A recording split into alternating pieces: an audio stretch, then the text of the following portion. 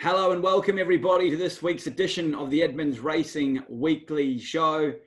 It's a big weekend. It's Halloween for all the kids out there. Lots of trick-or-treating. It's Derby Day, of course, at Flemington, Golden Eagle Day at Randwick. It's Cup Week to follow. It's just a monstrous weekend and week ahead. We're, of course, joined by Toby and Trent. Guys, thanks for joining us. They will be talking through again. They're previewing their runners for the weekend, recapping some stable performances from the week. It's been a good week for the Edmonds Racing camp. And we'll also quickly have a touch on the trials there from Tuesday where the stable had a number of runners. Tobe, I suppose we'll kick off with Vanna Girl, mate. Last week we were talking Rosehill Gold Cup, but the rains came. Noah's Ark was out. You had to look at other options. And now we see her in the Group 1, Empire Rose Stakes at Flemington, drawn barrier 1 with Hugh Bowman aboard. Sounds pretty good to me. Yeah, look, it was these races have always been in the back of my mind, or our mind, sorry, not my mind, our mind. But just the torrential rain down there during the week, and I wasn't keen to really expose on a really heavy track, and that's apparently what it's going to be tomorrow. I've seen some trials there, but unbelievable. They're trialling in sunshine at Randwick today, but it is supposed to be very heavy. So we elected to put it on the truck on Wednesday night and send it down. She fortunately enough drew barrier 1, which is very, very, it's quite important going that way the first time. So she gets to follow a rail and she's going to have a beautiful run back there on the fence. And, I spoke to Hugh Bowman, and he's very confident she can run well. And we probably wouldn't have sat there if she didn't sort of fit into the race somewhere. So she does that. A couple of the light-weighted 3-year-olds are going to be hard to beat. Mick Price's filly that won the 1,000 Guineas is going to be very competitive, I would think. But look, she's as good a chance as any. She can run top 4 to be great. Then if she does well and come through that run, we'll possibly back up in the matriarch on the following Saturday. Love it. I love it. And great example, Toby, of a mare. I'm giving the owners just such a great thrill out of your stable. She was unbeatable just about in Brisbane through the winter. You've now got her campaigning in COVID times. So even in COVID times, you've been able to run her in the Epsom, ran a super race in the Craven Plate, now in a Group 1 at Flemington. The owners are just going on a terrific ride. And it just shows, mate, it can be done from the stable on the Gold Coast here. Yeah, you're right. It doesn't matter the location. If the horse is good enough, and we've proved it over a number of years now that if our horses are good enough, they'll perform wherever we go, which is good. We've been able to learn how to travel. Travel the horse is very important, and we've sort of got that down pat. Just unfortunate through COVID times that none of the owners can actually. Well, they're not going to be there this week, obviously in Melbourne, and we haven't had haven't been fortunate enough to be able to see her either. But she's done particularly well. Our travelling man with us, Sebastian, has done a great job with her, and we've got the Snowden's eyes in the background on her all the time. So that's good, and Peter's looking after her this week for us. So quite confident she's going to run pretty good tomorrow. I love it. Everything I hear from down there is that she looks absolutely immaculate. She's in fighting form. She'll run a big race. We'll talk a bit about that race later on as we preview, but speaking of travel, we've got Trent back. A few days freshen up at Palm Cove, Trent. I'd say you were looking just as good as Vanna Girl, mate. A little bit of sun on the back. Yeah, that was great. Good 5 days away, which was absolutely perfect. And, I'd like to go back there and go snorkeling again, see the big groper that come whizzing past my face. I nearly wet myself. But no, it was good time. It was really good and lovely part of the world. Oh, I love it, mate. Nothing like a big shadow in the depths of the water when you're down there to give you a fright. Oh, that's wicked, mate. So snorkeling, definitely a must-do for anyone travelling up there, the Great Barrier Reef. How good, eh? Huh? Love it.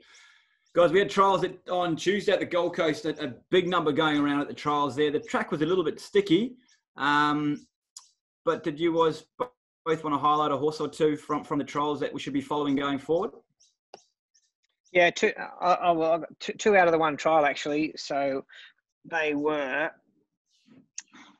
Excel in the Sun again and Sacred Zim, both unraced 3-year-olds. Both have plenty of time now and really ready to step up to the plate. Sacred Zim's a beautiful I'm Invincible colt, half to From Within, and California Zimble. He's a cracker. Big guy's taking forever to get ready, but the time we've given him has done him the world of good, and he's mature and fit and ready to go now. He'll trial once more before he goes off to the races, and Excel in the Sun makes a debut next Wednesday for the My Runners guys. So looking forward to those two. Yeah, I love it. One's by Vinny, one's by Excel, 3-year-olds with big futures in the stable. Trent, who are your two picks? Well, I thought Pepe Le Feu. Both of his trials this time in, he's just picked up where he left off. Last preparation type thing. He was exceptional in his trial earlier in the week. And a little smoky, unraced one that's taken a bit of time. Hey Big Splendor, not asked for a great deal of effort because we've had to educate him really well. He's done a lot wrong in his sort of early part. So every trial we've given him so far, we've just really made a conscious effort of just dragging him back and getting cover, making sure he relaxes, learns his craft, and Bailey give him a good rap for the 2K team. He was pretty happy with the horse and felt that he went to the line with plenty to offer. So while he doesn't carry a great deal of condition, there's a fair bit of improvement there. No, I love it. Very good. And I thought he was terrific. Pepe, season campaigner, was terrific. Looking in for a big prep and Hey Big Splendor, different horse, travelled beautifully in running and showed all his good manners. So obviously things are starting to click in his brain, which is great news for the 2K team and a group of ladies. Hey Big Splendor, what a name. Beauty. Absolute ribbo. All right, let's kick into it, team. We've got some runners this weekend, some winners to find for our viewers. We're kicking off at Flemington. Toby, I'll talk to you about Flemington. It's a good four. We've discussed Vanna Gill and the Empire Rose. She's 2,000 metres back to a mile, so that was one thing to throw your way. But drawn barrier one, like you say, being left-handed for the first time shouldn't matter too much. It's a lovely big roomy track, and she can just follow the white paint round. Yeah, so, I think the question, and quite a few people have asked me, has she ever galloped that way of going well? We're fortunate enough, we approached the Gold Coast Turf Club a number of years ago to take the pressure off some of the grass tracks to gallop left-handed way on different mornings throughout carnival time. And she's galloped that way, left-handed way, quite a number of times. I'd say, 6 or 8 times and gets around that way quite well. So I don't think that's going to be an issue. Another thing that's going to be good, or it's not good for the race course and for the carnival, but there's not going to be a big crowd there tomorrow, which is Derby Day is a big crowd and they're very electric and there's a lot of noise and all that sort of stuff. So that's not going to be there tomorrow, which will help in no end, so it'll keep her nice and calm and relaxed, which she needs to be. So that's another good thing, because when you come out of that tunnel at Flemington there and you go up there and there's a 100,000 crowd, it's their eyes light up. Yeah, their eyes light up, and next thing they're off their head walking around the enclosure, and it's a special horse to handle that first time too. So look, so that's great, but not great for the racing industry, but certainly good for her tomorrow. Great jockey booking. Hugh Bowman's very good friends with John Robinson, Foxy, who half owns a horse with us. So that was a coup in itself, being able to get Huey, and he's quite confident. And she galloped at Randwick on Tuesday morning, and Paul Snowden phoned me and said, "Look, I haven't seen her work like that before. She worked beautifully." So, all things point towards running well. Back from 2,000 back to 1,600 is a bit of a test, especially 2 weeks apart. But bear in mind, she can be strong and fit, and we haven't had to do a great deal of work with her, so she'll be fresh enough. I'm quite confident. She's going to be very strong late. If there's any of these things that are going to struggle at the mile, she's going to be getting home and very, very strong. So even though not the ideal prep heading into a Maya Classic, I think coming back from the 2,000 to the 1,600 is like she can be very, very strong. That's all I'm going to say, and I'm confident she can run well. Yeah, I love it. I can hear the confidence in your voice, and a big field and a stiff there's probably no stiffer mile than the mile at Flemington, I suppose, either. So it won't. It might be feeling like a 2,000 metres with the furlong to go. So touch wood. There's a good tempo on. Good luck to all the Vandergill owners. We all dream to have horses in those big races and big days, and there you have it, Vandergill Derby Day. How good. All right, let's go to Doomben Saturday. Trent, it's a heavy 9 there currently. It's a 10-race card. We've got 3 acceptors across 3 races. Remembering, of course, last week the last 4 races were washed out. We kick off in race 4. Colts and Gelding's benchmark 0 to 70 over 1,100 metres. The return of Ruka. Talented horse. Last time out, last prep was 6 in the Gold Coast Guineas. So that's the kind of 3-year-old he was. Gelded, spelled, trialled well. First up, has won on heavy tracks. Brad Stewart engaged. He's a $3.20 favourite. Yeah, so he's come back a lot lighter this prep than last. Obviously, being gelded and had a nice spell really helped him because he was probably racetrack performance and the rest wasn't quite up to keeping as a colt. So thankfully we gelded him. He's just trimmed down a bit, which is great. And his 2 trials, to be fair, have been fantastic. I suppose where he gets to in the run is a little bit questionable. I do note that Blue Ant is scratched that was drawn 6 inside him. So he comes out of barrier 6 now. Simon Mannering has got him sort of steady, being ridden steady and then letting him rip up to the line. I would think Brad can basically just ride him to his own accord. You don't really give him too many instructions. He finds the right lane 99% of the time anyway. Force outside him, leadership spill, rolls forward, looks the likely leader. If we can maybe go with it for a bit and sort of use it up and get a pretty economical run, he's going to be really strong late. I probably don't see any sense in dragging him right back out of it, especially coming in that one gate. Nice positive ride, 99% of the time wins you a lot of races. So if he can be not too far off them and within striking distance top of the straight, going to be extremely strong late, going super, and happy with him. Sounds good to me. Booking of Brad Stewart. Looking forward to seeing Ruka return this preparation for all the owners. Good luck to them all. All right, race 7's an open handicap over 1,350 metres. Toby, Grey Missile missed out on a run last week. Drawn 1 here. Ben Thompson retains the ride for Tom Headley and the team. Very unlucky first up, as we discussed. Second up, Fitter. He's got great wet track form. He's a $7 third pick in an open race. Yeah. Look, I'm not sure how wet this track's going to be. If we get another day like we got yesterday and tomorrow morning and the rain stays away for the rest of the afternoon, it's going to be okay. I think we'll find the track certainly not going to be heavy. They recover so quick just with the you can feel the heat in the ground and the juice sucking the ground out of it, which is great for recovery. He's done well. He's improved since his first up run. I thought he was a little soft. I didn't think he was that good over the last 50 or 60 metres, even though he didn't get much clear ground in the straight. But his work subsequently has been really good. From the one barrier, he's going to just box seat there. It's good speed, fiery heights and the like, roll along. I think, as long as Ben Thompson can get clear ground in the straight somewhere, he's going to be in the finish. But he will improve again off whatever he does tomorrow. So quite confident he can finish top 3. Love it.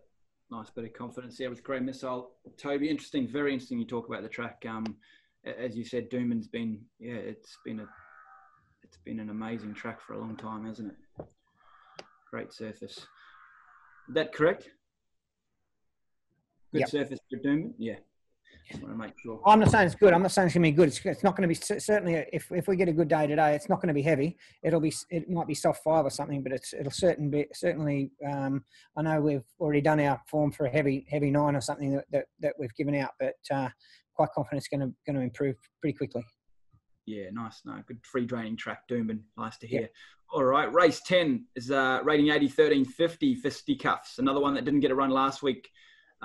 Trent, we discussed, it was very unlucky in his previous start. He's drawn a lovely barrier here. Brad Stewart goes on. He's a $6 shot with All Important, the favourite at $5. Big field, big open field. Fisticuffs never raced on a soft or heavy track, so I suppose he wants it as firm as can be or as good as can be. But great track stats. 4 starts at Doomben here for 2 wins and a third. I don't see a soft track being any worry, to be fair. He hasn't run on one, but I don't see it being a worry. I think he's got an action to get through it. And barrier 4, perfect, just means that he races a little bit closer without any pressure, as long as he relaxes, gets clear at the right time. Look out, he's ready to go, and pretty bullish about him tomorrow, to be fair. So, where I said all important, probably crosses the lead and tries to stack him up as he did the other day. Our guy won't be too far off, probably second or third pair, and ready to strike. Pretty confident, and that's all I've got to say about that. Oh, love to hear it. Nice bit of confidence around Fisticuffs and the lucky last there at Doomben. Sounds good to me. Good luck to Tommy Radonicus and John Singleton, of course. Gold Coast Saturday, again, heavy 8, but lovely sunshine here on the coast at the moment, so we might get into a soft range. 8-race card, 2 acceptors across the final 2 races on the cards. The track might be a little bit more chopped up then than it might be earlier in the day. Race 7, benchmark 68, 1,400 metres. Champagne Toots, Toby for the Archer Park team. She's third up. She loves the distance. She's fitter. She's got Andrew Mallion on from barrier 1. Expect her to run well. Yeah, so over to the Gold Coast.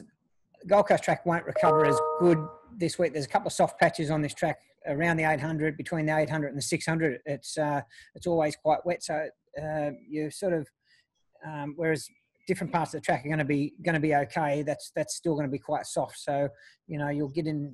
Be travelling down the back and get to that patch, and if you hit it and don't handle it, you'll struggle through it for a bit and then pick up again. So it's going to be a little different than Doomben, I would think, which is quite uniform. This one's not. But Champagne Toots is improved again. Quite confident. Not too much worried about the soft surface for her either. I'm confident she can run well. Improved off a second up run, and she's ready to win and looks great. Gone super during the weekend. As I mentioned, I think she can nearly win. Andrew Mallion booking is good for the Gold Coast. He's a city quality rider, so him riding here on a Saturday for us is a good coup. Yeah, couldn't agree more from barrier 1. Happy birthday to Andrew too, by the way. Had his birthday through the week. I see Trent gave him an absolute ribbing there on Twitter, as did Mitch Beer. Good friends for Andrew there. Happy birthday, Andrew. I think Mitch Beer called him the 19th best jockey in Queensland, and you were hopeful that his next 40 years were better than his first 39, I think. So, anyway, happy birthday, Andrew. Race 8, Class 1, 1,400 metres. Trent, we see Run On, second start for the stable, for the Yulong team. Steps up and trip ideal for a son of Savabeel. All his wins have been on soft and heavy ground. Looks well placed here, I thought. Yeah, soft barrier. If no scratchings, he'll come in one gate to barrier 4. So you'd think he'd be on speed thereabouts, as he likes to race, and soft and heavy form is really good. So, he's got soft and heavy form, I should say. If there's one horse in the stable that's improved out of sight after a first up run, it's him. He pulled a little bit back in behind him the other day on the firm surface first up and was on inferior going. I suppose you could say needed the run. Coat's clean right up. He looks outstanding now. So he goes there, nearly at the peak of his powers. I would expect him to take a power beating there tomorrow with the right run, and we can hopefully push him out in journey again in the coming weeks. Can't fault him. Work's been good and strong and looks fantastic. So gets a pretty economical run and has every chance. Brilliant, guys. All right, before I let you both go in terms of the horses running, it's a big week of racing. It's Melbourne Cup week, of course. There'll be plenty of people punting and having $1 each way there on Monday and Tuesday. Give us one to follow, please, each of these two. On Monday, we've got Cool Intelligence and Nick the Skip. On Tuesday, we have Hard Empire, Usmanov, Beach Break, Invincor, Mayosi, Green Jacket, Paliki, My Diamond Girl, Yulong Soldier. One to follow, please, of those runners on Monday and Tuesday. Toby. Usmanov is my choice for the Tuesday meeting. Love it. Brad Stewart, I see engaged. So Usmanov there, Melbourne Cup Day. If you're looking for a tip there from Toby and Trent. I'm going to go Beach Break, providing the track is not too soft. Beautiful. Beach Break, another Melbourne Cup Day tip there for you at Doomben. Jimmy Byrne to take the ride. Awesome, guys. Well, the best bet of the weekend. It's come to that time. Last week, Toby tipped us into the Storm and the Richmond Tigers. He got the footy tips bang on. Multi was no good, unfortunately. It was washed out in the end anyway. Toby, your best bet of the weekend, please. I got Pareto right, didn't I? I didn't get Jetty wrong. I got Jetty wrong, maybe. Jetty, and then the last leg was going to be Fisticuffs, I think, and he was obviously washed out. Yeah. The multi went over. Okay, so I'm gonna go with Fisticuffs again this week. I just think he's in great form, great order. Gets a good run from the barrier, and it's going to be very difficult to beat. Love it. Race 10 there at Doomben in the quaddie legs. Make sure he's in your quaddie there too. Trent, your best bet of the weekend, please. Yep, he'll do me as well. I knew you'd go through that. I could tell when you were talking through it, you were bullish on him. So good luck. Fisticuffs go, you good thing. Brad Stewart from Barrier 4. Love it. Guys, it's been a great week. 9 runners, 3 winners. Strike rate strong as ever. A couple of, just a one-liner on each from both of you, please. Kicking off with you, Toby. Indian Dreamer last Friday, 3rd. Yeah, Indian Dreamer was really good. Obviously, needs 1,400 a mile and finished his race off nicely. Just watch out for him as we stretch him out in distance, and he's going to be competitive whatever we run him in. He was unbelievable. The Lucky Clover team, their hearts must just be in their mouths every time that horse goes around, because 200 metres out, he's just in impossible positions, and how he gets so close, I just was blown away. Great run.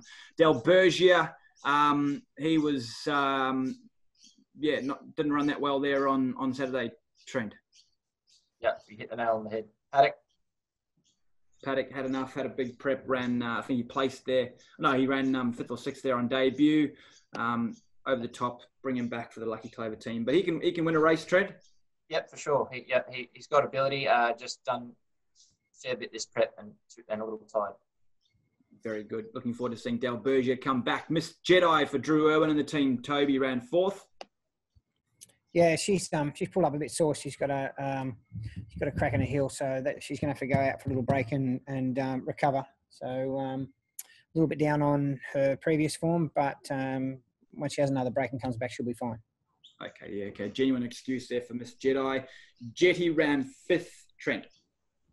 Yeah, probably needed to blow the cobwebs out. Was extremely naughty before the race in the pre-parade, in the and he's had that run now. Didn't have the best of luck early in the piece, but we move forward. Yeah, for sure. No, thought it was a solid effort given the circumstances. And Cherry was in the same race. Tried very hard there.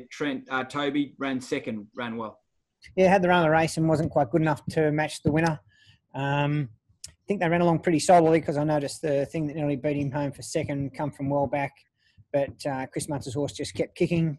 The race in him shortly runs again next weekend, I think. So he's very close to winning. Just hopeless next week.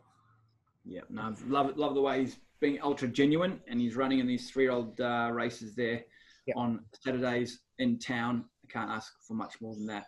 Global Citizen returned, was fresh up at the Gold Coast last weekend for the 2K team and some other owners there. Trent, he won well. Yeah, too big, too strong. He was great. It's taken a while, but he'll have a really good prep this time. He was not fully wound up by any stretch, so plenty of improvement there, and looking forward to him in the coming weeks. Yeah, no, terrific win. Well done to all the owners there. Also, Yarramalong Pareto went 2 for 2 in town, straight to town. Saturday grade got up. You were bullish on her chances, Toby, and you were bang on. Yeah, very strong late. Unfortunately, we knocked a mite on his horse off, so they weren't very happy. But hopefully, we can make amends with Excel in the Sun for them next Wednesday or whenever she Wednesday runs. week. Yep. Wednesday week, sorry. Pareto is really good. We don't often run horses that quickly out of winning a maiden, like 9 or 10 days, and she was able to get back up and be so strong late. I thought Dusty Tycoon was very good, but our girl was just a little bit strong for her to the line, and she now has a little break and comes back for the Mode Plate, I think it is, in early December. Love it. Some nice stakes races ahead for Pareto and the Yarramalong team. Excellent. Well done to Richard and Joni Foster and all the team there at Yarramalong. Loving Miss Trent. She ran 4th there midweek at Ipswich. Yeah, attitude's just not right. She's proving a little bit tardy in the gates, and that's costing her dearly. So back to the drawing board there. Excellent stuff. And she'll be, I think, sort of Maddie thought she was worth another run this prep, so she'll run again for the Archer Park team. Yep. Brilliant, brilliant. All right, we got finished off with a nice winner there at Ipswich on a Wednesday. It's Metro Wednesday, of course, in Queensland, but racing at Ipswich, we've had a lot of luck there actually the last few weeks. I think we've put winners on the board every week. Hard Labour won nicely after being flattened mid-race, Tobe. Yeah, she's progressive filly or mare.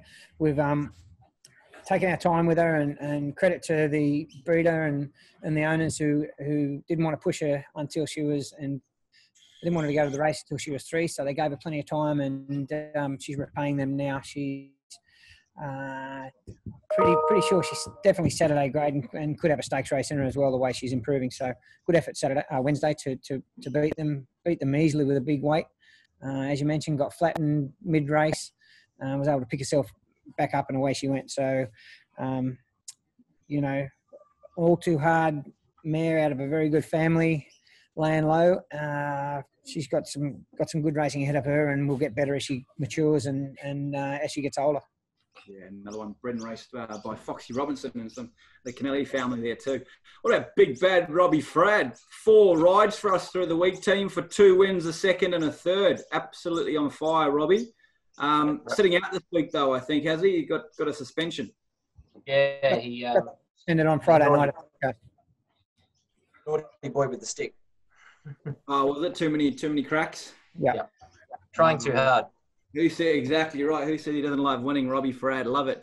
Anyway, he'll freshen up and be back riding for us very soon. Robbie Frad, well done on a great week for the stable. Thank you very much. All right, guys, final shout outs. Tobe, your granddaughter Sav, she'll be trick or treating, no doubt, the next couple of nights. Yeah. I think George will have her sorted out. They love all that. So looking forward to. I did see an outfit she's probably going to wear, so she'll look adorable as she always does, and I'm sure she'll go door knocking and get given heaps of candy. Yeah, good luck to Sav. I hope she gets plenty of candy. I sent my boys to kindergarten today. One was a pirate cowboy, and the other was a pumpkin witch. So they got right in the spirit of things, but definitely wanted to dress themselves, not let Dad match them up. So anyway, bit of fun. Happy Halloween to everyone. Good luck to all our owners with runners this weekend. It's a super week. Hopefully you can cheer home a couple of winners. All the best.